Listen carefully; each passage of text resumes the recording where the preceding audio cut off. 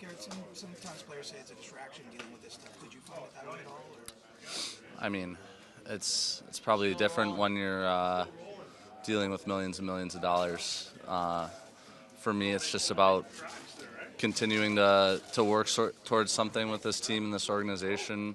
It's somewhere I've been since day one, and I just really didn't have any interest in going anywhere else. What do you think of the opportunity Bill Powell's getting across the hallway here?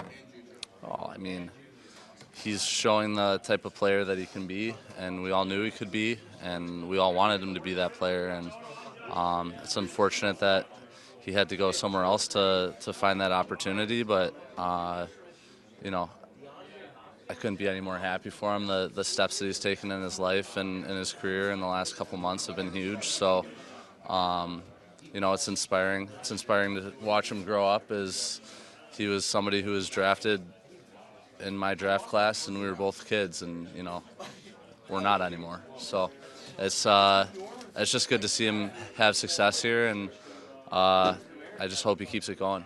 2011 draft class. This makes you the second oldest serving Leaf. Nas, 2009. What's it meant to your career to develop, being with the same organization now pushing into a decade?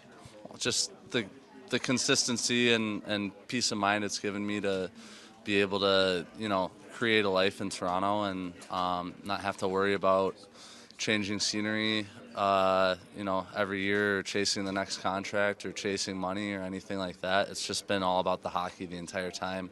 It's just been about getting the opportunity to develop here and continue to find my game with great coaching staff and great training staff. Mentally, what's it like, a first full year in the National Hockey League, handling the highs and lows that go with playing this game, especially in a market like Toronto? It's been emotionally taxing. I won't lie. It's been a tough year, but I think it's made me, you know, a better athlete and a better goaltender.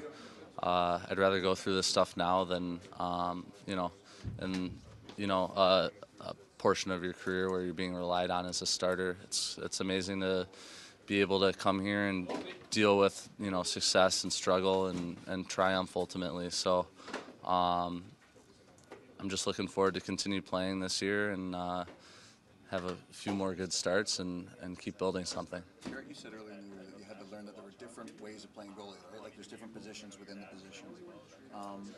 From the beginning of this to now, how much more have you learned about the ups and downs of that? Well, I get to watch Fred every night, and you know, there's no better mentor to have in front of you.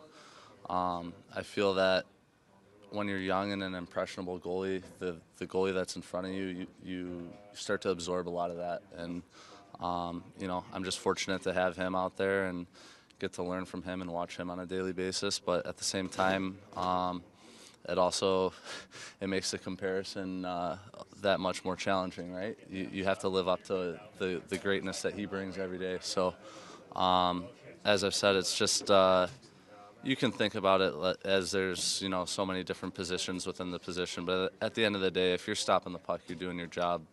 That's all anybody's asking of you.